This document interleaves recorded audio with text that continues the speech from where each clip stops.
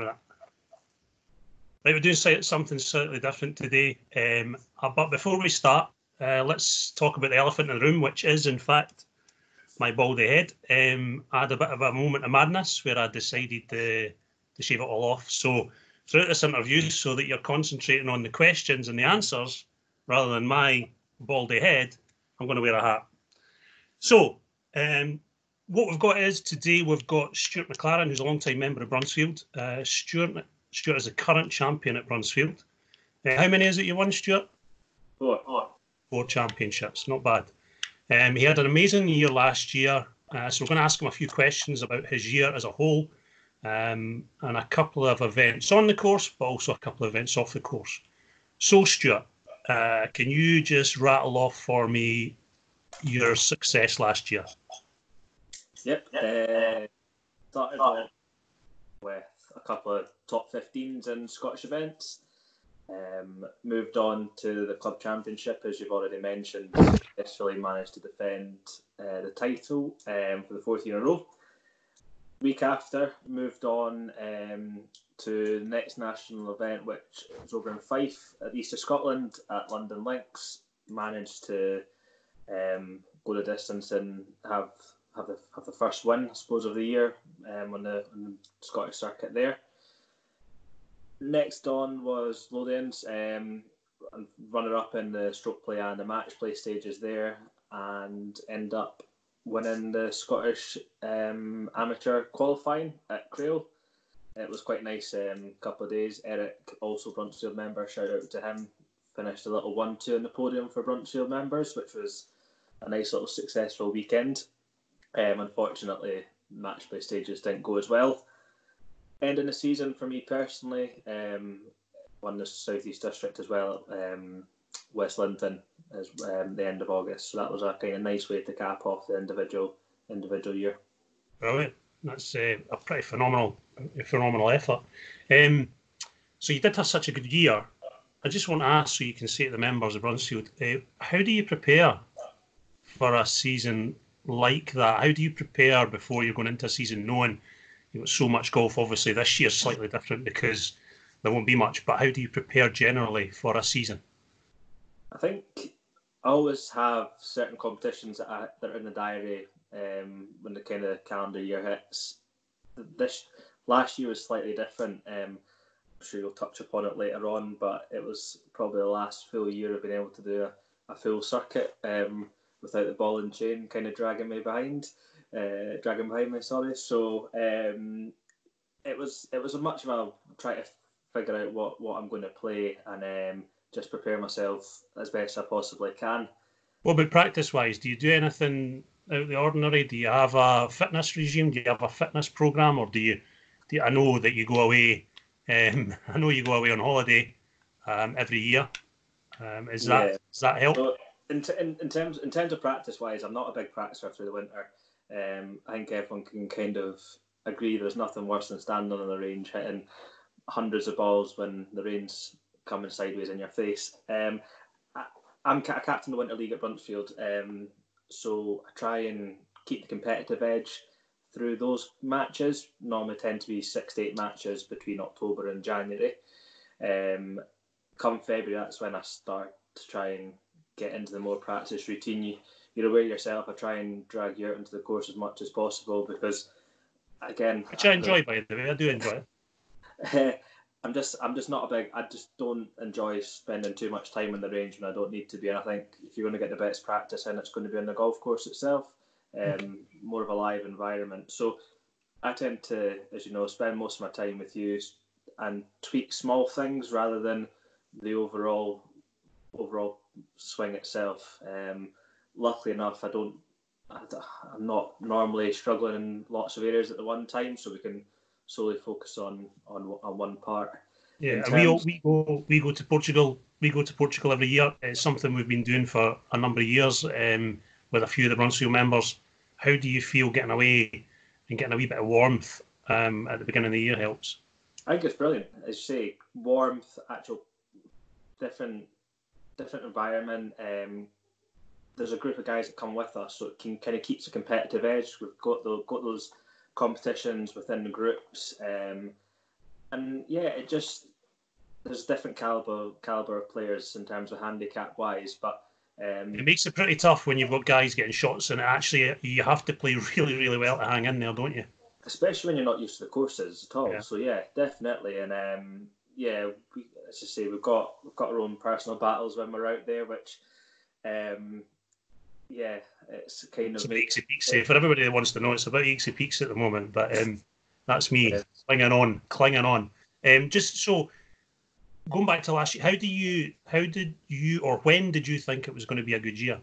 You must have had a wee turning point where you thought, I'm playing really well, I'm hitting the ball well, this is going to be a good year. When do you think that might have been? I think I was playing okay in Portugal and went out. I'd played a little bit more than I'd probably played February, March time. April came and that's when the season really kicks off on the national circuit, and I started off with I think it was a 13th and a 12th finish. And to start off your first two competitions of the year, it's not too bad. Moved on, had a little bit of an off May, but I don't play too many events at that point, just kind of more tidying up certain areas of the game.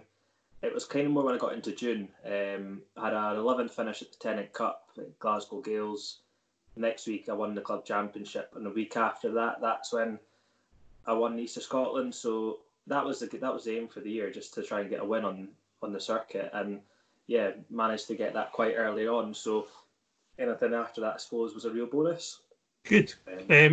So for the members that are watching, there's obviously two different types of game. There's a stroke play and there's a match play. What about your approach to both? Do you have a different mentality when you're going into stroke play and a different mentality when you're going into match play? Just explain what you think when you go into these events. I'm quite an aggressive player, as you know, in both formats of the game. When it comes to match play, I'm probably a little bit more aggressive. I know I'm going to make a few birdies throughout the course of the round, so I can always kind of rely on that. And if you have one little blunder, it's not going to cause a long-term damage on the scorecard. So I need to kind of remember when I come to certain holes or put myself in certain positions, just to take a step back and realise where you're at, what's the bigger picture here. So I think it's just the mentality of being able to actually take a step back before you go into your So do you think you're a lot more aggressive with your match play? I would say so, yeah. Okay, good man.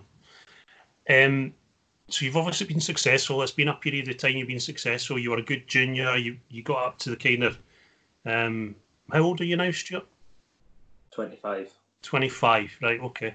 So yeah, you were a good junior, you then got into the kind of early 20s, now you're mid-20s. But when you started out, I know you played at Ravelston. Who was your influence when you were younger, and who is your influence now? Influence growing up was my granddad. He got me into the game. He was a Ravelston member as well. 3-4 handicapper, so a pretty handy player. He would drive me to every event. So at 7 o'clock on a Saturday morning, he'd be driving me down to Ravelston as a 10, 11-year-old boy. So yeah, growing up for sure. Tell me the story about your progress for Ravelston, how you knew you were getting better. So I remember walking around Ravelston with you one day, and if anyone knows Ravelston, of course, every hole's got a slight ridge, and my goal was to make the ridge off the tee on every single hole. So people don't know, some of the holes at Ravelston, the ridge is not very far off the tee, and some of the holes it is quite a long way off the tee. So yeah, that would show your progress. Yeah, so there was, I think that definitely showed the progress, and then I was fortunate enough to be allowed to be playing the men's club championship growing up as a junior. So I started off in the B category. I think it was about 10 hand or 12 handicap to 24.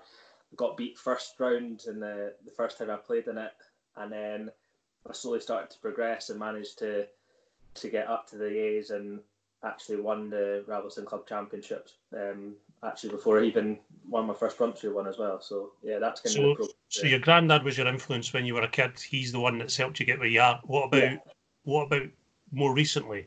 Has there been anybody that's influenced you other than me, obviously? Because I know you've got friends who are members of Brunsfield who obviously will push you, aren't at your standard, but are very good golfers. Yeah, I think obviously I would say, bar myself, you're probably my biggest critic, but it's a good thing. It definitely makes yourself have a few reality checks when you think you're maybe getting a little bit too far ahead of yourself.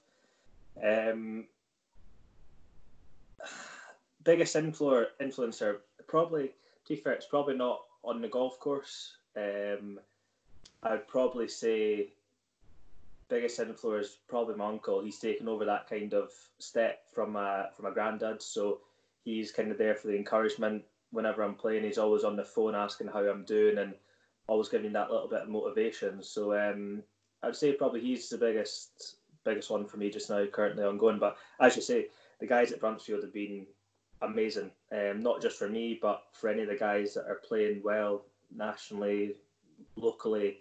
They're always supporting you. So I think the whole membership as a whole definitely has Brilliant, brilliant. So just a quick one. You got married this year. How does Natalie feel about you playing so much golf? And how do you think it might affect how much golf you play and where you're going to be? Because Natalie's magic, but she's going to obviously not let you play all the time. Yeah, she's not the biggest fan of golf, that's for sure. I jokingly said to her, I think yesterday, the day before, that with what's going on just now, I'm saving up all my golf days. So when it comes to later on in the year, I can get her in the course. But to be honest with you, she's pretty relaxed. I kind of take it for granted a lot when I'm away. I think last year there was 12 weekends in a row where I was playing 72 hole competitions, and for someone that obviously works during the week, now as a teacher, you don't really get time to spend with each other at bar weekends. So yeah, fair play to her. She's been pretty supportive and pretty lenient. Right. Well, I know that there's probably hundreds of guys that will be watching this, that's listening to your answer, that will be saying, Stuart, give it time. No, that's been great. It's given a bit of an insight into you as a player, so thank you very much. Just a wee last few questions, just a quick fire bit. Right. I'm going to ask you 5 questions. Make it brief. Okay. Starting with, who is your sporting hero? Sporting hero growing up, I'm going to say Monty. Monty as a sporting hero? Yeah, I'm going to say Monty. And why? Because he was just brilliant. I just think, obviously, the player that he was, me growing up, he was obviously Scottish. You've got to have that kind of attachment. I know Sandy Lyle's a big one for you. Yeah, there he is. What makes you think that, Stuart? There he is. No, I just think he was absolutely amazing. I remember 2005 Open at St Andrews. Him and Woods going head to head, and yeah, you just think for a calibre player he was so unlucky not to get over the line in a major. Favourite golfer? McIlroy. McIlroy? Yeah. Okay. Is that just, again, he's just head and shoulders when he's on his game? I think he's on when every player's on form. I think he's the best player. Okay. Most enjoyable golf course you've ever played? I'm going to say Royal Lytham, but it's funny I say that because I've never actually played well around it. It's the most demanding golf course, but it's phenomenal. Right. Okay. Fair enough. Right. Most memorable sporting event. Be careful, because I've got an idea what you might be saying, because it's probably the same as mine. But does it start 2012? I'm going to say, so my favourite sport of memory, let's stick with golf first of all, has to be Medina. All right, brilliant. 100%. Just sitting on the sofa with my dad that night when that went on, it was just, I think any golfing fan in the world, it was amazing. But for the heavy fans out there, it has to be the 2012 Cup final. What happened in 22? Just remind me what happened in just briefly. Well, you don't need to. I'm sure everybody knows. Yeah, just some football match. Aye, good. And just finally, what is your favourite major? It's hard. It's hard to say, but one I'd like to play in, it would be the Open. The one I like watching the most is the Masters. Yeah, I think we're all a little bit like that, and we're going to miss it this year. But the Masters kicks off the season. We all kind of get a little bit excited when you see the colours. And Stuart, thank you very much. That was really good. Hopefully, you guys back home that are watching this are going to take a little bit from it and understand the mentality of what Stuart is considered as an elite golfer. And as I say, he had an amazing year last year. So wish him all the best. If there's any golf played this year, I hope you do really well again. If it's not this year, I'm sure next year you'll kick back into it. And guys, if you're watching it, always give Stuart a wave. He's always happy to talk to anybody. So, all right. Thank you for listening, and thank you very much, Stuart. Appreciate it. Take care. Cheers. Thanks.